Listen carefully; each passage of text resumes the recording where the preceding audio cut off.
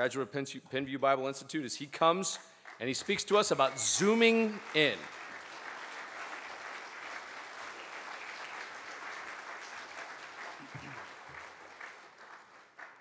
Pleasant good afternoon.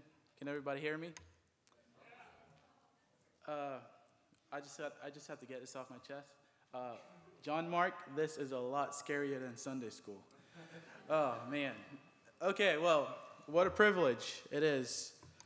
A pleasant good afternoon, first of all, and what a privilege it is to be at Youth Convention another year. What an honor to have the opportunity to speak to you, eternal souls, for a few moments. Assuredly, it is a privilege that I do not take lightly. Zoom in, get the picture, your potential, God's plan. With that, I was asked by my good friend, Brother Matt Malloyd, if I would share my testimony. Upon being asked that question, fear, hesitation, and trepidation swept over my entire being. For this task required me reaching into places that I've tried to keep locked away from myself. It required me to relive and refresh my mind with what I would consider nightmares of the past. It would require me to open the gates of my past mistakes and willful wrongdoing to not only just one individual, but obviously to the vast majority. Memories that not only have wounded, but scarred the soul. However, I found comfort as I read Revelations 12, verses 10 and 11. And I heard a loud voice saying in heaven, "Now is come salvation and strength and the kingdom of our God and the power of his Christ. For the accuser of our brethren is cast down, which accused them before God day and night. And they overcame him by the blood of the Lamb and by the word of their testimony, and they loved not their lives unto the death." Friends, before I even go on, I want to stop and say, praise the Lord that we can be overcomers through the blood of Jesus Christ. Thank the Lord that assuredly earth has no sorrow that heaven can't heal. It doesn't matter where you've been or what you've done, God's grace and God's love can still reach to where you are today. Today I stand before you as one redeemed, as one who has washed his robe in the spotless blood of Christ. My story begins in Belize, Central America. On August 28, 1995, my parents, Donald and Stephanie Gillett, were ready and anticipating to meet their newborn baby boy. Or should I say, my mother was. I was first welcomed into the world and greeted by being placed as another statistic in a single-parent family. My dad had cheated on my mom before I was even born and ended the pregnancy. And not the pregnancy, obviously, but ended the marriage. I was told that the only reason my dad even went to the hospital was to register me without my mom's knowledge so he could get the finances for doing so. Fast forward a couple years, I was now about 5 years of age. My dad was happily remarried and had other kids while I watched my mother struggle to take care of her young child and her mother on her lonesome. As my childhood memory permits, I remember growing up under the thumb and influence of my grandmother. My mother was always away working, endeavoring to meet her financial needs. She had long hours, hard shifts. She served as the main cook at a village hotel, and my father was a police officer. She didn't come home very often, but whenever she did, she was always overjoyed to see us, to see me. I loved my mother dearly, and her love for us had no bounds. Time at home with Mom weren't always a joyous occasion. I saw her come home from work exhausted, and I watched her cry her eyes out when the money was not enough to meet the bills. I tried to offer what comfort I could as a little child, but I knew that my comfort could not get the bills paid. I knew in my little heart that had my father not left us, we would not have to struggle as much as we did. The relationship with my dad and I was never a good one. He lived in the same village, but never did anything for us. Despite the ill treatment of my dad, my mother never encouraged me to hate my dad. Hatred for my dad was developed on my own accord. I do not know if it was because he threatened to kill my mother when she needed financial help with her son, or his son, or if it was the many Father's Day celebrations at church that I was what seemed to be the only neglected and fatherless child. High school came around, and that meant that I was off to the big city. It was a dog-eat-dog world out there, and certainly not a world for village boys. I recall as a freshman in high school, a friend and I went out to buy lunch and were robbed in the first week of school returning from lunch. What an introduction. The robbers only got $7 from me, but my friend, however, was robbed of his whole month's allowance. I was furious.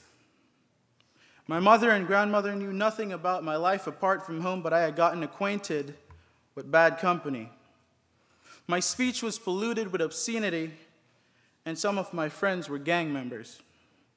These same friends were going to later on introduce me to drugs and alcohol, but they had my back this one time. Directly after getting robbed, I placed a call to my friends, and immediately they were searching the streets of Belize City for the guys that mugged us. They found the guys in about an hour, and at my request, they were beaten severely. The older I got, the more I rebelled and the farther I drifted. My grandmother was the only Christian in our household, and she would force me to go to church, much to my displeasure. There were many times my grandma and I would get into heated arguments that would leave her in tears. I can still hear the words resounding in my ear. Are you trying to kill me? Are you not grateful? Look at all I've done for you, and this is the way you treat me. You might not care, but I love you, and I'm praying for you. Words, ladies and gentlemen, words so deep and so real it should have melted my calloused heart, but it didn't. In my perspective at that time, my grandmother and mother were just a hindrance. They wanted to control my life, so I threatened to live with my father several times. My dad was a sorry excuse for a parent. He was the kind of guy that allowed his youngest son to be watching pornography. But to me, my dad at that time meant freedom. High school for me was anything but school. The only thing I cared about was girls, money, and friends. We were at the top of the food chain. My clique had it all. We had guns, we had girls, we had dope, and we had money. We were the guys that got high on lunch break and caused havoc in the class period after. I should have been suspended several times or even expelled, but we also had a way to rig the system so we didn't get in trouble. Whenever we would fall short, we had guys that were willing to take the hit for us. In the world's eyes and in the eyes of my friends, we were sailing on cloud 9. That is until one of my friends was killed in a hit-and-run accident. He was a good friend of mine, and this tragedy shook my world. That incident was the start of my life spiraling out of control. There are many things encouraged in the world today, but purity and morality isn't any of those things. And there is no difference in Belize. They always made it seem that purity in young men made you less of a man, which, and I'm here to tell you it doesn't, by the way. I was in bad relationships, and certainly a relationship that wasn't acceptable in the sight of God. I drank alcohol and smoked marijuana, not because I was addicted, but mainly because of peer pressure. This was a practice that I did constantly until I rolled one joint that was probably laced with something, and I could recall the pure fear that swept over my body and my being when my heart started beating profusely. My vision was blurred. My mental stability crumbled as I thought I was about to die. I was up against the wall, and another situation occurred that I will not mention, but that pushed me over the edge. I felt my life had no worth, and I had nothing to live for. At age 17, my baggage was so great, I contemplated suicide.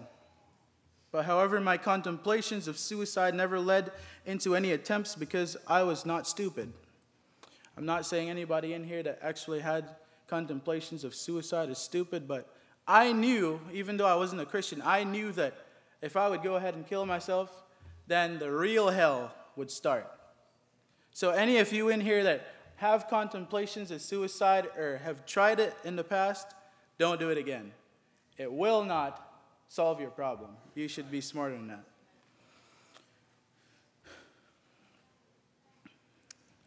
In August of 2013, this host church, Beavertown God's Missionary Church, came over on a mission trip.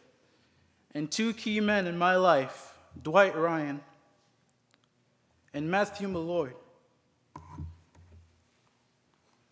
men I owe my life to. Men I owe an eternity of thanks. They lit a flame in my heart through their ministry. And they expressed to me that you can never be too broken. You can never go too far. They expressed to me the depth and the love of God. They asked me about attending Bible college, and with God's help, in a month or less, we accomplished the impossible. I got a passport, a visa in a time period that was impossible to do. Penview Bible Institute, a landmark in my life. I was in choir at the Haven of Rest Bible Church in Gillett, Virginia, in the middle of the song Into All the World, when God called what seemed to be the chief of sinners to preach his glorious gospel.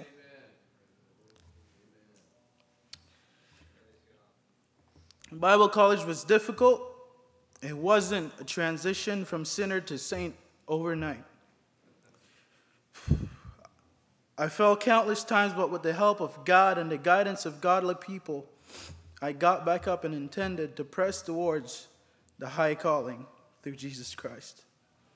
While at Bible college, many of my old friends died, and it broke my heart. It broke my heart because many of them died without ever knowing God. And I was humbled that God saw it fit to save me. While I was working on my testimony, God led me to scroll through Facebook. By the way, guys that preach, girls that preach, Facebook is not a good source. Facebook is not a good source. I didn't go to Facebook for sources, but God led me to go, and he led me through my news, through my past feed for years and years, and I started looking back through the pictures. And I saw where I came from, and I saw where I am today, and I said, thank the Lord. And he led me to write a poem, and the poem goes, I was flipping through some pictures and albums today, the smiles, the faces, the colors, one big collage arrayed.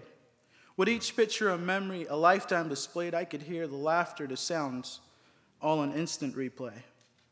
The faces of family and friends, of which some lost their way, their life like the sands, filled with heartache, turmoil, decay.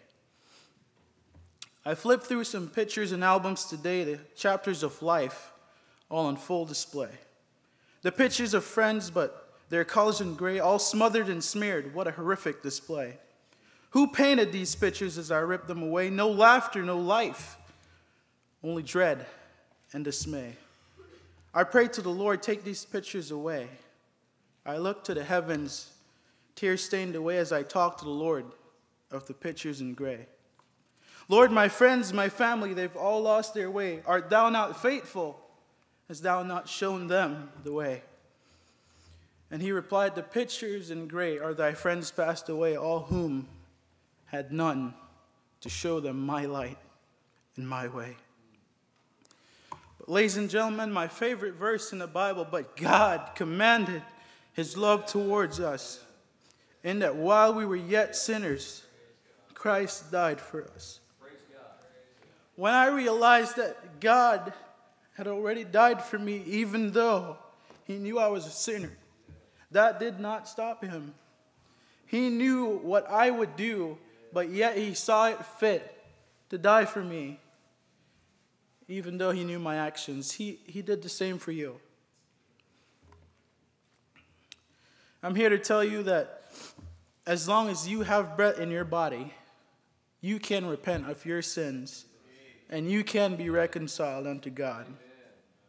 As I glance across this congregation today and see the many faces, I think to myself, oh God, the potential, almost limitless.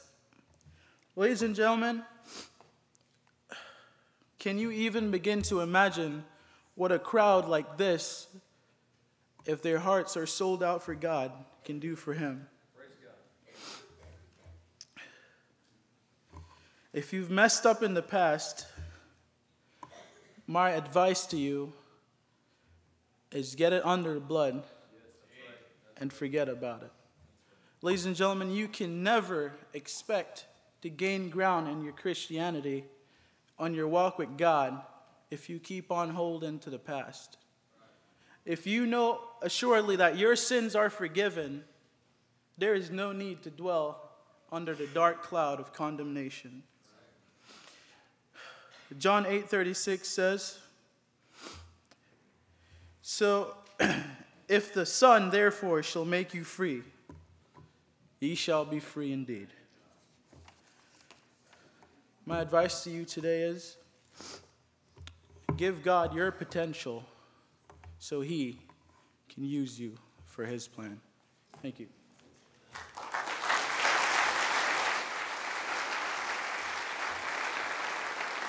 They are covered by the blood. They are covered by the blood. My sins are all covered by the blood. My iniquities so vast have been blotted out at last. My sins are all covered by the blood. Can you testify? I can ne'er understand why he sought even me, why his life blood Calvary flowed, but sufficient for me since he died on the tree. He has put my sin under the blood. They are covered by the blood. They are covered by the blood. My sins are all covered by the blood. My iniquities so vast have been blotted out at last. My sins are all covered by the blood. I say hallelujah. Praise the Lord. Praise the Lord. We heard about somebody who went from the depths of depravity. God takes him, saves him, and calls him into the ministry. And that can happen today, young people. It's still happening. God's still saving. He's still calling young people into his white and harvest field. We're going to hear from